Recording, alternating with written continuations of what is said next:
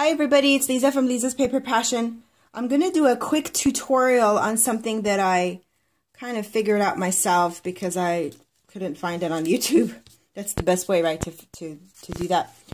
I got this file from the Silhouette Studio store. I have a Silhouette, and I originally bought the Silhouette to make stickers for my planner, but I haven't yet mastered that, and I've watched countless videos. And even the print and cut that I bought doesn't work. It just cuts off. So I'm really frustrated with that. So I just put that project aside and started just cutting other stuff in. I mean, I'm having fun with the images that I have that's not scan and cut related. So I guess I'm just not meant to do that. So anyway, I've made other projects like I've showed in my other videos, like little houses, and all of these are files from the Silhouette store, and they're pretty cheap. They range anywhere from 50 cents to a couple of dollars, depending on if you get them on sale. But I love flowers, as you know, so I bought this file. I'm looking at my Silhouette right now, the laptop, and it's called the 3D Dublin Tea Rose. And the image is really pretty, and I cut it out, and this is the first one that I made with it. I couldn't, like I said, find instructions. The picture of the actual 3D Dublin Tea Rose looks different than this, but since I couldn't find one, a tutorial or instructions on how to make it, I just kind of figured how to make it my own way. So when you cut it out, it's 10 pieces, and I know it's kind of hard to see. That's why I wanted to just cut a fresh one out and show you. This is the cut mat, and I use the Prima Royal Menagerie paper. So when you take it off, this is a brand new mat because my other mat that I had was not sticky enough, and the Prima cardstock paper is pretty thick. So I hope I don't mess this up. I just wanted to show you the different pieces because I started doing this one here. But I figured I'd show you the pieces real quick before I start. It's kind of, it's a neat pattern. All the ones that, that I have dies for and have cut like from, with my Big Shot or other machines are kind of different. So as I peel away the extra pieces, and I know that I have a little tool that helps me do that, but I just wanted to show you that real quick. I'm not going to take them off the mat. But there's 1, 2, 3, 4, 5, 6, 7, 8, 9, 10. Number 10, I haven't quite figured out what to do with that piece. But okay, so they range in size. So what I did, and I'm going to put that aside, I started building this one. Hope you could see it. I use this mat by McGill, and actually I got the kit that comes with this, oh my gosh, I can't think of this tool, but it's a tool that has 2 ends to it, and I mostly use this side of it for bigger flowers. So what I started doing, let me show you, I kind of started on this one. Well, I did these pieces, and there's 3 already. You want to plug in your glue gun when you're doing this, because if you mess with other glues, then it's kind of hard to put together. Okay, let's get a fresh one.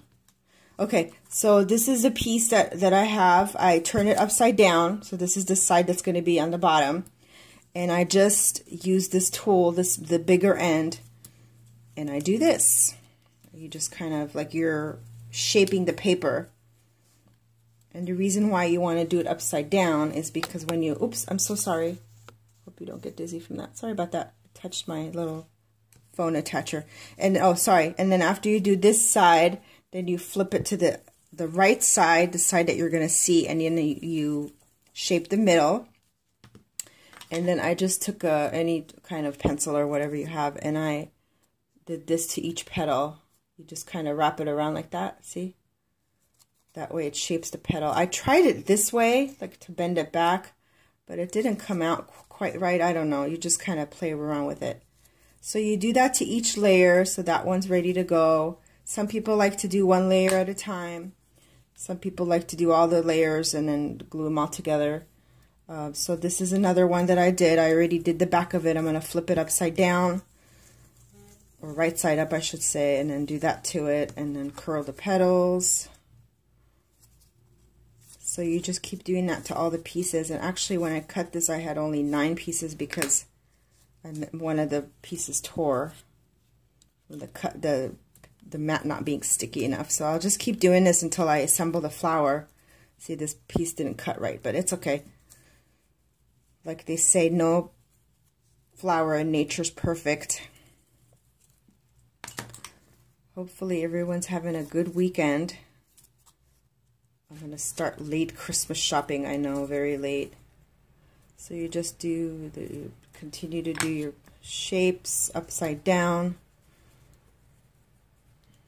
I really love making flowers. It's really relaxing and just fun. Oops, I forgot to do this one. There's no right order to do it. Just do it the way you want to do it. But it does help if you do it upside down because it just kind of helps the petals pop up. I just noticed that it's not focusing right. Okay, hopefully. Okay, and then let me do my last one. It really would be helpful if anybody from Silhouette's watching, when you have images up, to have instructions on how to put it together. And I know a lot of the designers out there who design their files have pictures and videos, but this one just didn't come with it. So anyway, like I said, it's my rendition. See how it kind of like pops up like that? It's very pretty. You can go back and fix it. You can even go back like after, you know, since I finished this flower already, if I see some petals that are, you know, not 3D enough, you can always go back and fix it and pinch the ends of it. Okay, so since I started this one, I'm going to show you how to finish it. Let me reach around and get my glue gun. Okay, I like to, some people go inside and put the glue there. It's just up to you. I like to control it by putting on the petal. And you're going to want to layer it. So when you put it on top of the next layer, make sure it's kind of like offset. That way you don't have all the petals going the same way. Okay, so let's go ahead and finish that. And you see as you get towards the middle, they start naturally to bunch up. And this is even missing one layer. See, I did that one. I didn't do that one correctly. It's okay. Okay, so as you start getting like closer and closer to the center, you might not be able to reach in with your finger, so that you could use a pencil or any other tool to kind of make that glue stick down. And you really want to use double-sided paper because the other side does show up, like when you turn it sideways, and if you're using white paper, it just doesn't look nice. So I'm going to put in the last thing. And since I always like to put something in the center of it, there. Okay, and I said you could always fluff it up when you're done with it. On this one I put these little, oh, I can't think of the names today, the flower centers. So it's just, what did I do with it? Got a bunch of it from Hobby Lobby. And it's the wedding.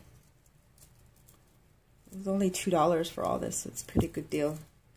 So you could use it even a pearl. This one I just took a bunch of these. Of course they're all falling apart now. Just take a bunch and bend it like that, and then you kind of figure out, is it too tall? Do you want have, you know, if you want to stick it, have it stick out a lot. Let's make this one stick out. So now you put your glue in the middle and then arrange it. And see, this one's kind of sticking out a lot, which I don't really like. But since we're doing a video, I just kind of squish it in there, let the glue dry. There, it worked out good.